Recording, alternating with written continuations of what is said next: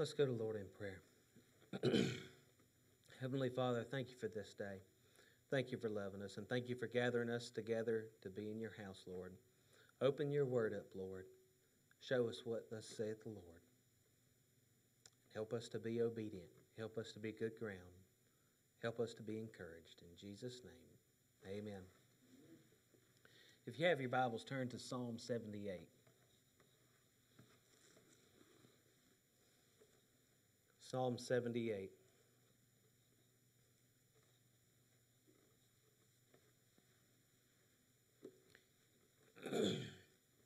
Before we read in Psalm 78, notice up underneath Psalm 78 it introduces a title. It says, Maskil of Asaph. A maskil is an instructive poem. Keep that in mind as you read the Psalms. Maskil of Asaph. Asaph was a Levite who was a worship leader when David was king. And he led worship in the tabernacle before the temple of Solomon was built. And the psalms that he wrote was made to convict and remind of the grace and the goodness of God. So think on these things as we read this. Psalm 78.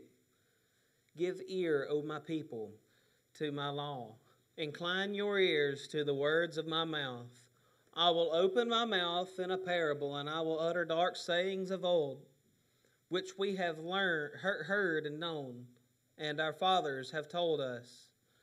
We will not hide them from their children, showing to the generation to come the praises of the Lord, and his strength and his wonderful works that he hath done.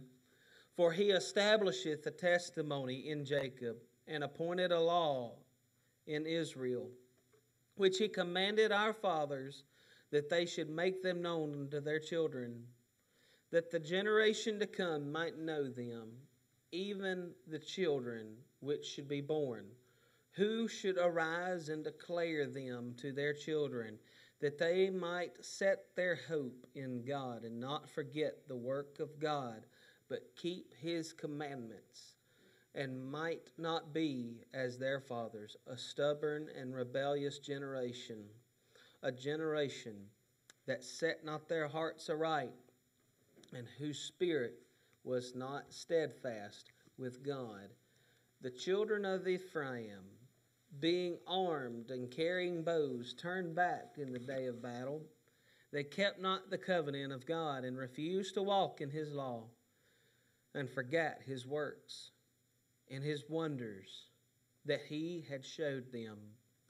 Marvelous things did he in the sight of their fathers in the lands of Egypt, in the fields of Zoan. He divided the sea and caused them to pass through, and he made the waters to stand as an heap. In the daytime also he led them with a cloud, and all the night with them a light of fire. He clave the rocks in the wilderness, and gave them drink as out of the great depths. He brought streams also out of the rock, and caused waters to run down like rivers.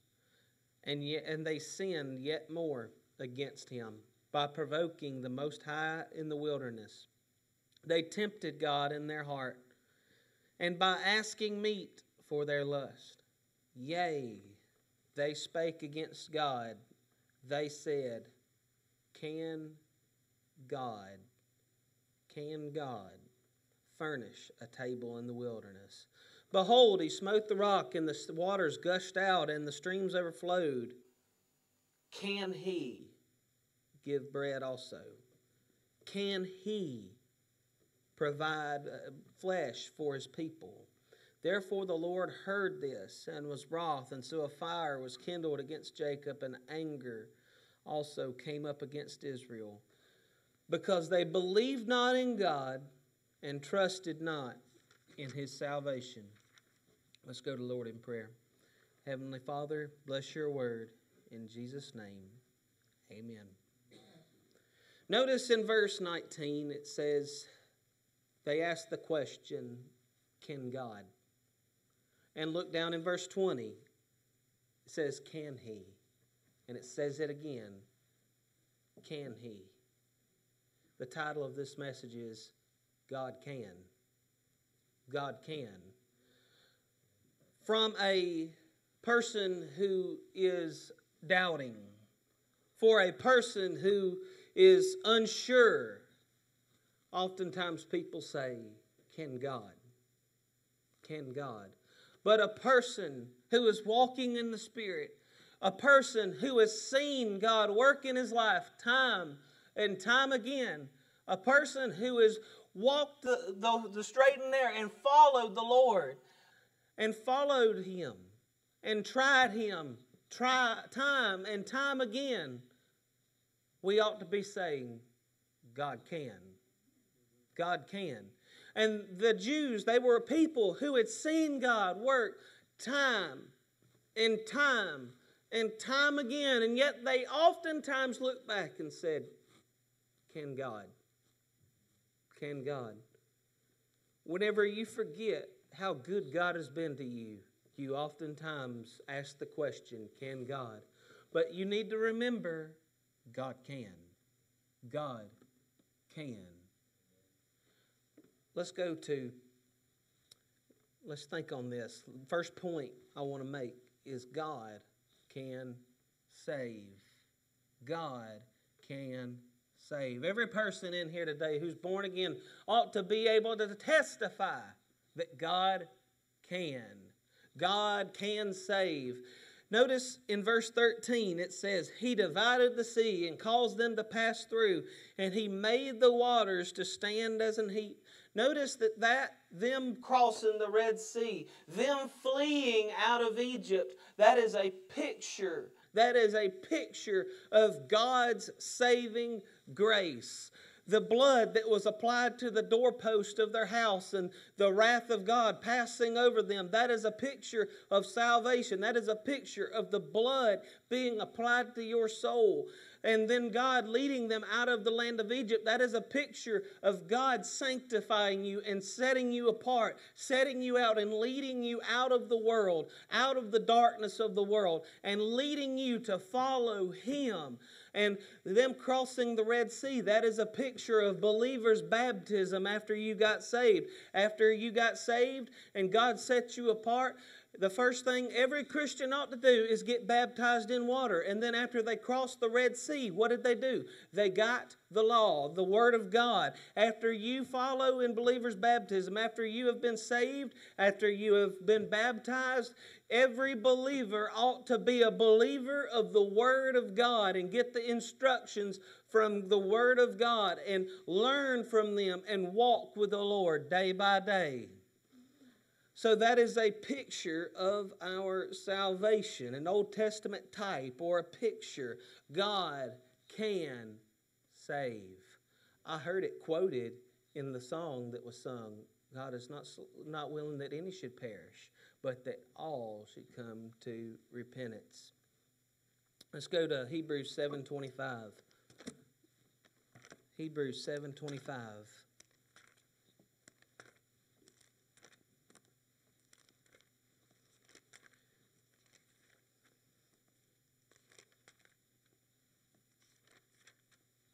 Wherefore, He is what? Able. He is able. God can, right?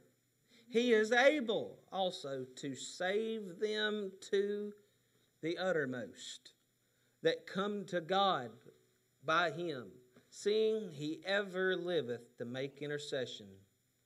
Turn with me to Matthew chapter 11. Matthew chapter 11.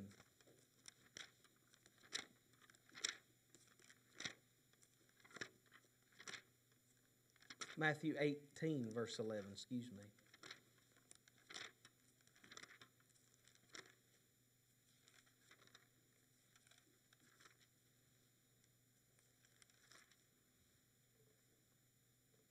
For the Son of Man is come to do what? Save that which is lost.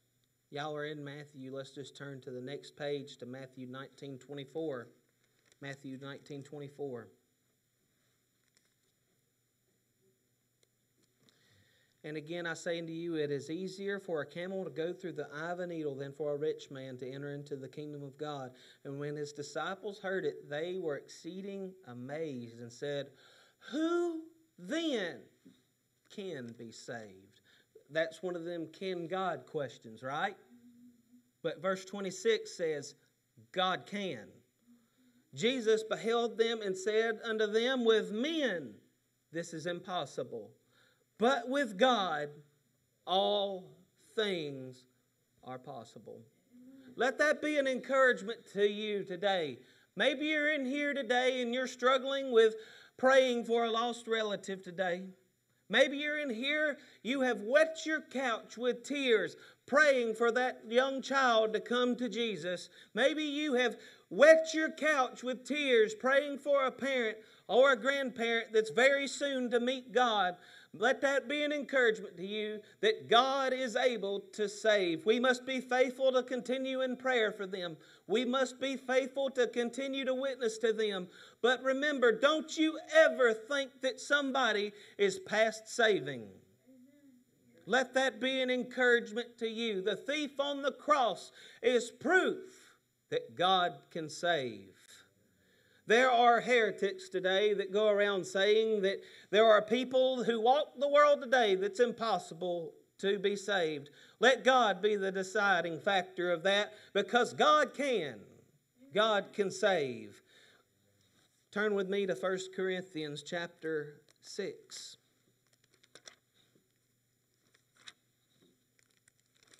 1 Corinthians chapter 6.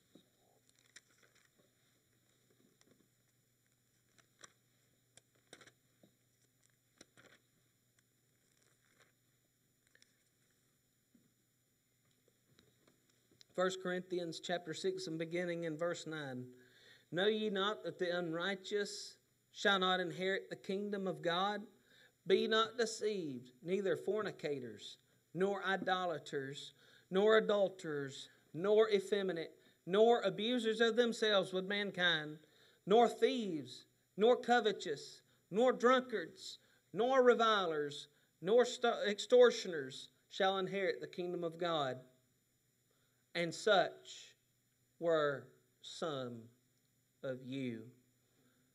But God, but you have been washed, but ye have been sanctified, but ye are justified in the name of the Lord Jesus by the Spirit of our God. Many of you have a past. We all have a past if we've been saved by God's grace. Many of us have had worldly vices that we were chained to. Many of you were chained to a beer bottle. Many of you were chained to a whiskey bottle. Some of you may have been chained to drugs and alcohol. Many of you have been chained to many worldly vices. But you are living, breathing proof that God can save. By the grace of God, God can save. Maybe you're in here today and you're lost and you're wondering, can God save a sinner as wicked as I? Maybe you're in here today and you think that it is impossible to save a man like me. There are lots of times that there will be people in prison on death row and think there's no hope for me on the other side. Let me tell you, by the grace of God, God can save. With man, it is impossible, though. With man, it is impossible. With man, your religion will lead you to hell.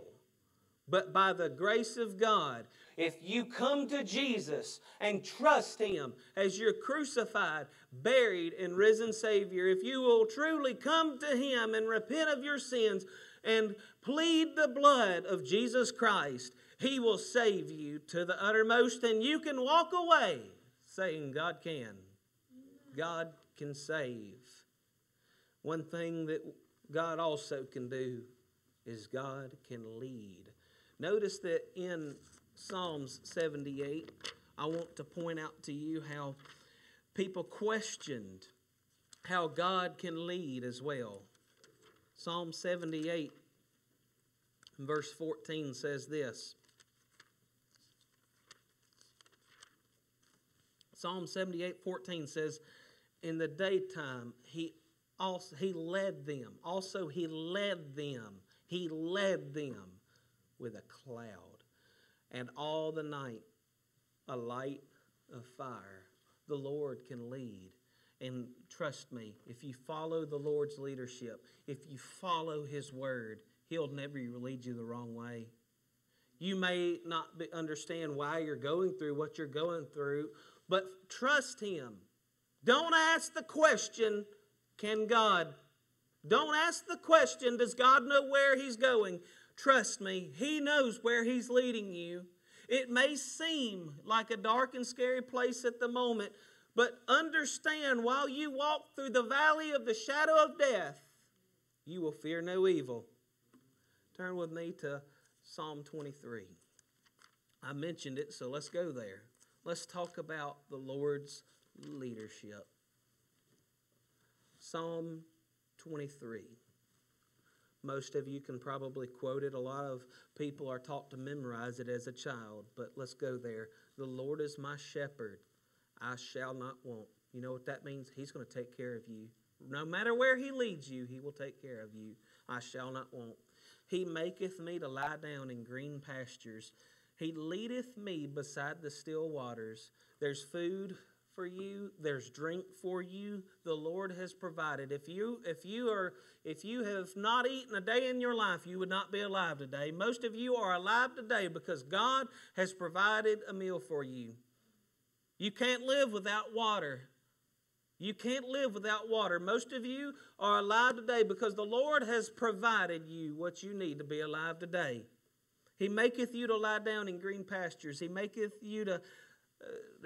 you beside the still waters. He restoreth my soul. Here it is again. He leadeth me in the paths of righteousness for His name's sake. He'll never lead you down the wrong road. He'll never lead you down the wrong road. Yea, though I walk through the valley of the shadow of death. He may lead you through dark and scary places. Yea, though I walk through the valley of the shadow of death, I will fear no evil, for Thou art with me. Thy rod and Thy staff, they comfort me. I think the Lord knows where He's leading you, and if it seems like a dark and scary place, He will never leave you nor forsake you. Let His rod and His staff comfort you, because He is the good shepherd. Thou preparest a table before me in the presence of my enemies. Thou anointest my head with oil, my cup runneth over. That's a man who has been blessed because he has followed the Lord. Surely goodness and mercy shall follow me all of the days of my life, and I will dwell in the house of the Lord forever. David was a man who wrote this from the perspective of God can. God can. He did not question the Good Shepherd whenever he wrote this. He wrote this as a way of assuring that the Lord is the Good Shepherd and He knows where He's leading you. It may seem like a dark and scary place. It may seem like you're not certain of the future, but understand the one who is leading you by your hand knows where He's taking you. Do not be faithless and ask the question, can God? God can lead. God can lead. God can also provide.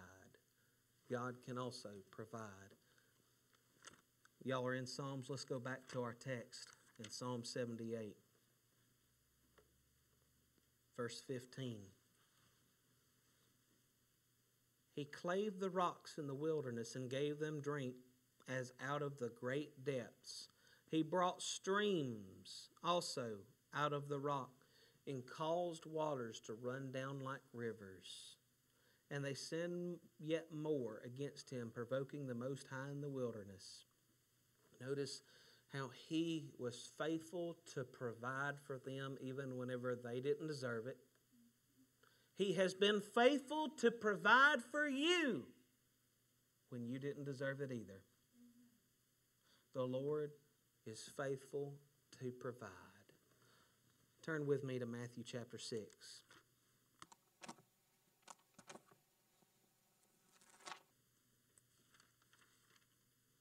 Matthew chapter 6 verse 25 says this. Therefore, I say unto you, take no thought for your life, what ye shall eat, or what ye shall drink, nor yet for the body, what ye shall put on.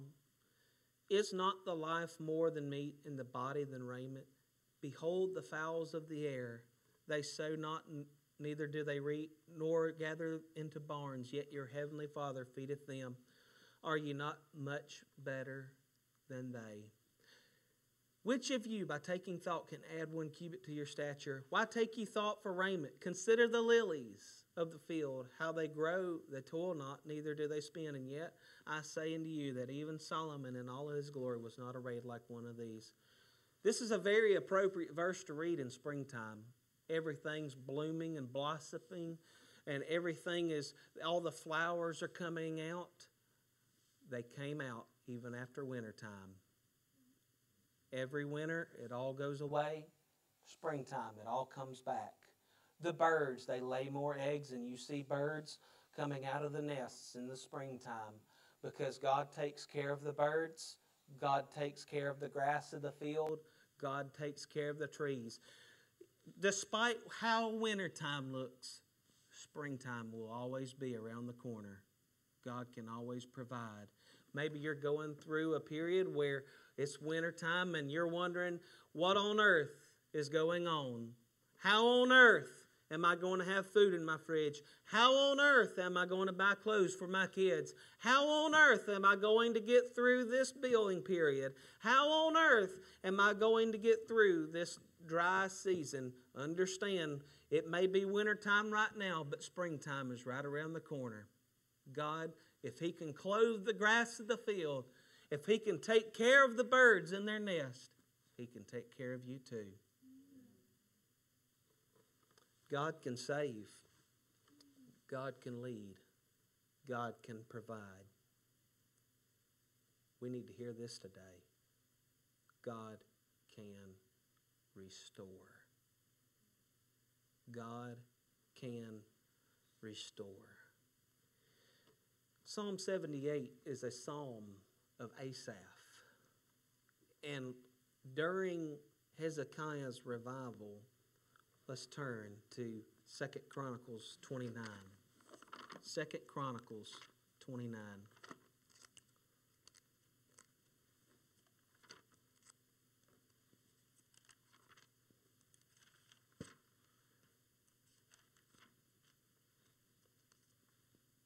Verse 1.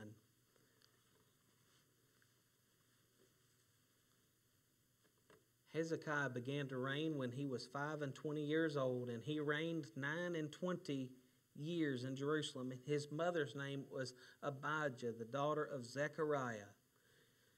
He did that which was right in the sight of the Lord, according to all that David his father had done. He, in the first year of his reign, in the first month, opened the doors of the house of the Lord and repaired them. He brought in the priests and the Levites and gathered them together into the east street and said unto them, Hear me, ye Levites, sanctify now yourselves, and sanctify the house of the Lord God of your fathers, and carry forth the filthiness out of the holy place. Everything that's dirty in here, every idol in the house of the Lord, get it out. That's what the king said.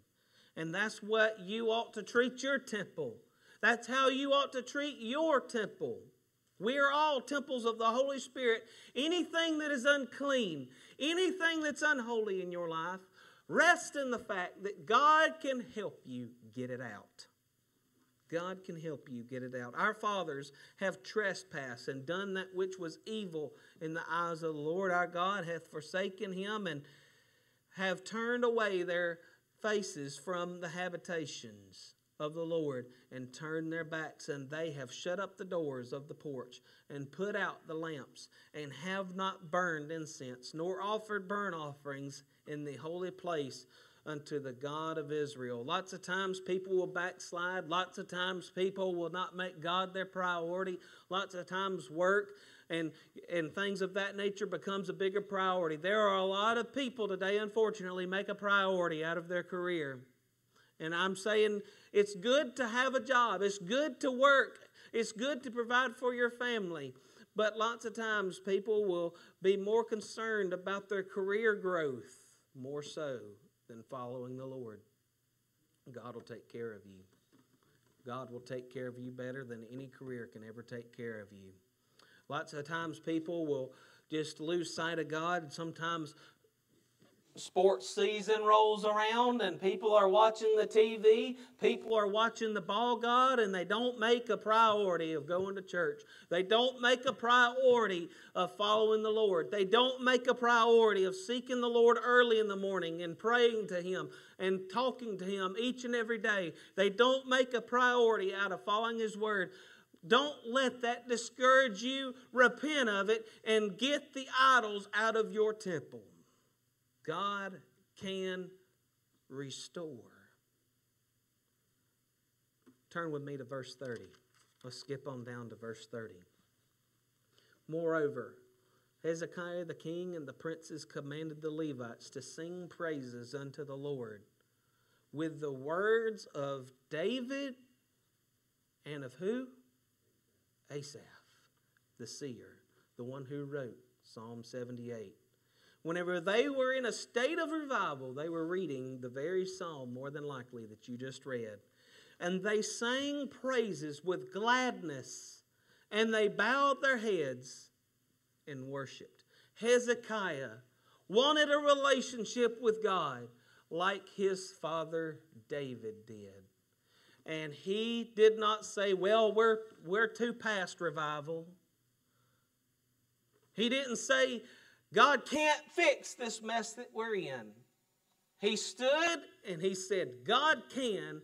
Get the garbage out. Let's get the good stuff in. God can restore us. Many people today are saying, can God restore my life? Can God restore my home? Can God restore my marriage? Can God restore my kids? Can God restore this church? God restored Israel in the times of Hezekiah. God restored Israel whenever they came out of Babylonian captivity. Whenever Cyrus became king of Persia, all of the children came out of Babylonian captivity. Zerubbabel rebuilt the temple. Ezra restored the priesthood. And Nehemiah built the walls back. Israel is a living, breathing testimony of, regardless of where you've been through, regardless of the muck that you've been drugged through, regardless of the stray paths you've wandered down, God can always get you back and restore you right back where you were. Think of the prodigal son. He wandered and wallowed in the hog pen. He ate pig food, a Jewish boy hanging out with pigs. And God restored him right back to the Father's house. Each and every one of us is a testimony. If you're saved by the grace of God, is a testimony of God can. Times like these mean discouragement for a lot of people. There are a lot of preachers today who are just closing their Bibles and saying, we'll never see revival anymore. Whenever our Lord said, the gates of hell shall not prevail against His church. Oh, sure, there are lots of churches going apostate. I talked about that during Sunday school. There are a lot of churches out there compromising, but whenever a church has reached the point of compromise, it's no longer worthy to be considered a church. It's a cult. But the churches that stand where God stands, the churches that stand on the solid rock of God's Word, the churches that lean on the death, the burial, the resurrection of Jesus Christ and are faithful to preach it, are faithful to teach it, are faithful to evangelize the world with it, the gates of hell shall not prevail against it. And while many churches are sitting there with their heads down and saying, we're just going to hang on by a thread to the rapture, I want to go out I want to be heaven down with heaven bound with a hammer down. I want to be shouting Amazing Grace. How sweet the sound that saved a wretch like me all the way up into glory. I want to have the joy of the Lord as I preach to this church. And you ought to have the joy of the Lord as you serve Him each and every day. Not just on Sunday, not just on Wednesday night, not just on Sunday night. You ought to have the joy and the confidence of the Lord in your heart and telling the world that God can. Turn with me to Psalm 78 and we're going to wrap this up. You can assure future generations. You can assure faithful generations if you are faithful to teach the children in the way that they should go, and they will not depart from it. Notice it says in verse 5 of Psalm 78. Let's go back to verse 1 for context. Give ear, O my people, to my law. Incline your ears to the words of my mouth. I will open my mouth in a parable, and I will utter dark sayings of old. He's saying, I will utter dark sayings of old. I'm going to tell you things that you should know, but you need to remind yourself each and every day, which we have heard and known, and our fathers have told us. We will not hide them from our children, from their children, showing to the generations to come the praises of the Lord and His strength and His wonderful works which He hath done. You know what He's saying? Tell your children God can. He established a testimony in Jacob and appointed a law in Israel, gave them His word, which He commanded our fathers, and they should make them known unto their children, that the generation to come might know them, even the children which should be born, who should arise and declare them to their children. You want to know why you see apostate generations? Do you want to know why our children are failing? Because we are not telling them that God can. We're not telling them that God can. We are not victims. We're victors. We are not victims licking our wounds. If you are saved by the grace of God, you ought to be singing and shouting the victory. The reason why a lot of children's wander, a lot of children go off and rebel, is because we sometimes fail to tell them that God can, and we give them a reason to rebel. They look and they see the hypocrisy in our lives. We see the doubt in our heart. And they say, well, why would I want that? Why on earth would we want that? You want to know why we have drag queens reading in our libraries today? You want to know why you see all this going on today out in the world? Because a few generations ago, they took prayer and Bible reading out of the schools. You want to know why there are hardened criminals taunting the families of those that they murdered? In the courtroom, I heard a story of a man who murdered a child brutally. And a mother stood up and said, I just wanted to let you know, as much harm as you've done our family, in the name of the Lord, I forgive you. And the whole time she was testifying what they've been through and testifying their forgiveness, he was taunting them to their face. He was taunting them to their face. Let me tell you something. He probably did that because he did not fear the courtroom that he was in. They may not fear the courtroom that they're in, but you know, if they had walked by the 10 Commandments sign, that may be a little reminder that they're going to stand in another courtroom one day and they won't have such an arrogant smirk on their face. And I'll tell you this, if you're lost without God, you're going to stand in that courtroom one day. Let me finish the rest of the story. That young man who was taunting that mother and taunting her as she was testifying what he had done to their family, as he taunted her and mocked her forgiveness, the father come up out of the chair and he was going to put his hands on him, and there was a couple men who held him back, and that man testified, if I had got my hands around his neck, there would have been nobody to save him. I would have killed him with my bare hands. Likewise, if you're in here today, the only thing holding the wrath of God against you is the grace of God. And one day, if you die unsaved, the wrath of God will get his hands around your neck and you'll burn and die in hell. You'll burn in hell forever. But you can walk away today. You can walk away today with a testimony of God can.